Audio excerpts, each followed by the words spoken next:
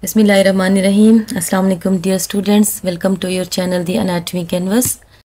In today's class we are going to discuss with the development of the foregut, and in this class we will discuss the foregut mesenteries, the development of the stomach and the development of the duodenum. So development of the stomach, it initially appears by the 4th week of development as a fusiform dilatation of the foregut, which is first indication that in this area the stomach will be formed. This is a fusiform dilatation in the area of the foregut. So different mesenteries, the stomach is suspended from the dorsal wall of the abdominal cavity by the dorsal mesentery called the dorsal mesogastrium. This mesentery is originally very thick and it lies in the median plane. Later on it is shifted to the left side due to rotation of the stomach. The ventral mesentery called the ventral mesogastrium attaches the stomach with anterior abdominal wall. It is in fact septum transversum. So greater and lesser curvature. So by the 5th week of development, posterior part of the stomach grows at a faster rate than the anterior part. So this is the anterior part and this one is the posterior direction. By 7th to 8th week, around the longitudinal axis, the stomach carries a rotation 90-degree clockwise and its left side to face anteriorly. So this diagram is showing the rotation. It rotates around the longitudinal axis in such a way that its right border moves posteriorly and its left border moves anteriorly. So because of this rotation at the 90-degree clockwise, the left side faces to the anterior side. So this is the direction. This is a fusiform dilatation initially, which shows the areas of the stomach. Here you can see the differential growth rate, that this border is growing at a faster rate, and this is the direction of the rotation around the longitudinal axis, so that the right border moves posteriorly and the left border moves anteriorly. And it is also because of this rotation that the right vagus nerve, which is initially supplying the right side of the stomach, will now later on supply the posterior aspect of the stomach. Similarly, the left vagus nerve, which will initially be supplying the left border of the stomach, will later on supply the anterior part of the stomach. So here you can see that because of the differential growth rate, this one is forming the lesser curvature of the stomach, the greater curvature of the stomach. Also the cardiac end is visible now. The cardiac incisura is forming. This is the body of the stomach and this is the pyloric end. Another rotation occurs at the transverse axis in such a way that the caudal end of the stomach moves upwards and to the right position, and similarly the cranial end of the stomach, or the cephalic end of the stomach, moves downwards and to the right direction. So there are usually two rotations in the stomach. One is in the longitudinal axis. As a result of longitudinal rotation 90-degree clockwise, right side faces posteriorly and left side faces interiorly. Similarly, the rotation around the horizontal axis or the transverse axis, and because of this rotation, the lower end or the caudal end moves upwards and to the right, and the cranial or the cephalic end moves downwards and to the left. So these are the two different rotations of the stomach. Here you can see this is the basically the anterior part, anterior direction, and posterior are the right border and the left border. Here you can see this is the actually hepatophrenic recess of the lesser omentum, and this is the right pneumoenteric recess. Here you can see these are the right and the left lung buds which are present. This part is the esophagus, this part is the developing stomach, and here you can see the perigastric, retrogastric and the greater omental recesses which are forming. What happens actually that in the right side of the pericardio-peritoneal canal, there are some cavities appears, and when these cavities coalesce, they form a recess which we give the name the pneumoenteric recess. This is also called the superior recess of the omental bursa, also called pneumoenteric recess as well, and superior recess of the omental bursa. In this diagram you can also see this is the area where the liver has started to develop, and this is the position of the inferior vena cava, and this is the infracardiac bursa. And this is the stomach which is going to develop, and these all are the different recesses of the lesser omentum, which are the omental bursa, which are forming over here. Their different names for these are the perigastric, retrogastric, and greater omental recesses. In this diagram, this is the section over here. This arrow shows the direction, plane of the section. Here you can see this is the recess extends cranially into the pneumoenteric recess, and this is the inferior vena cava, and this is the parietal peritoneum which is developing, and the secondarily this is the dorsal mesogastrium, and this area is the ventral mesogastrium. In this diagram you can see this is the section taken over here. You can see developing stomach, the dorsal mesogastrium in which spleen primordium is developing, and this spleen primordium divides this dorsal mesogastrium into two parts. The one which attaches the stomach to the spleen is called the gastrosplenic ligament, and the one that attaches the spleen to the developing kidney is called the splenico-renal ligament. And here you can see the developing pancreas over here, and when this developing pancreas touches the posterior abdominal wall, there is the line of the fusion where the peritoneum will degenerate, and then the pancreas will become the secondarily retroperitoneal organ. Here you can see further development in the lesser sac or the lesser omentum. This is actually the pneumoenteric recess, also called the superior recess of the lesser omentum. This area shows the epiploic foramen where the lesser sac is opening into the greater sac. These areas show the junction where the upper and the lower part of the lesser sac are in connection. This area of the lesser sac is called the perigastric recess of the lesser sac. This dotted arrow shows the area which is present behind the stomach and is called the retrogastric recess, and the area below the stomach is called the greater omental bursa of the lesser sac.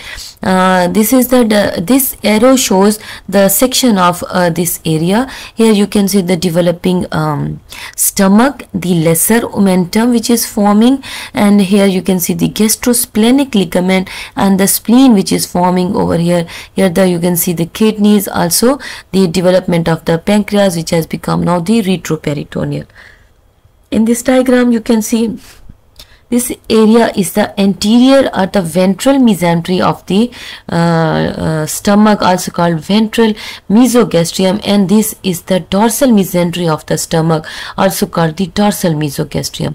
So in ventral mesogastrium you can see there is the development of the liver, and this liver divides the ventral mesogastrium into two parts. The part of the ventral mesentery or ventral mesogastrium which is anterior to the liver and it attaches the liver to the anterior abdominal wall is called the falciform ligament. Part of the ventral mesentery or ventral mesogastrium which comes to lie between the stomach and the lower part of the esophagus, stomach, and upper part of the duodenum and attaches it to the liver is given the name of the lesser omentum. Here you can see the dorsal mesentery of the stomach, also called the dorsal mesogastrium. Here is the developing spleen which develops into the leaflets of the dorsal mesogastrium. And because of this developing spleen, the dorsal mesogastrium then divided into gastrosplenic ligament and splenico-renal ligament.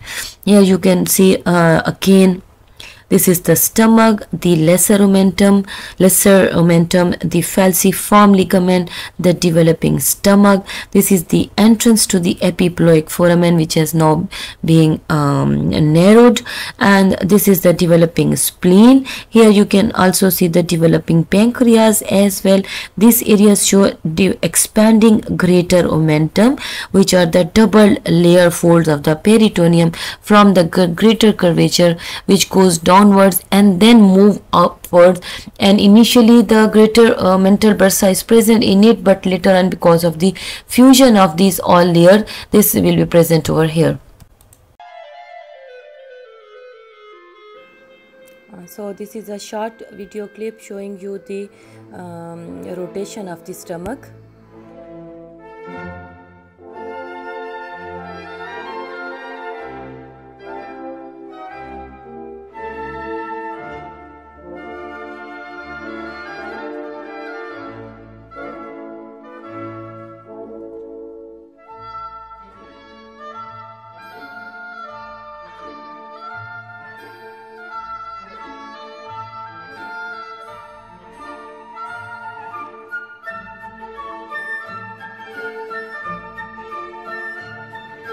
Rotation of the stomach along the longitudinal axis as well as the transverse axis is shown in this part of the video.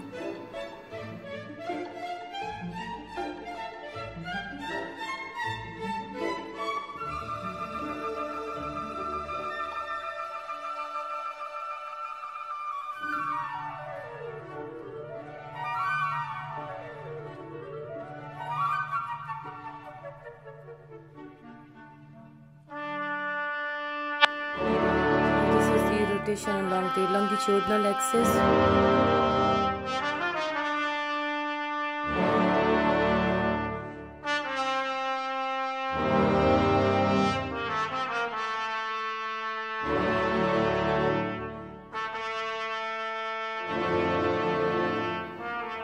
And the rotation along the transverse axis is shown over here.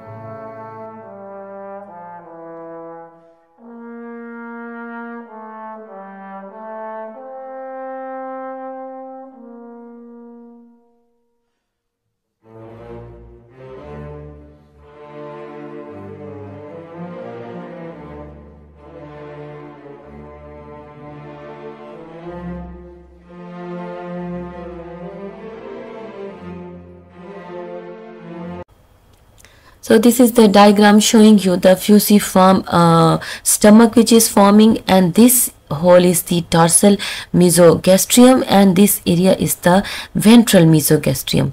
So this is the position where dorsal aorta is present, and this is the section which shows that the clefts are developing in the dorsal mesogastrium, and when these clefts coalesce and they form a cavity over here which is called the superior recess of the omental bursa, also called the right pneumoenteric recess.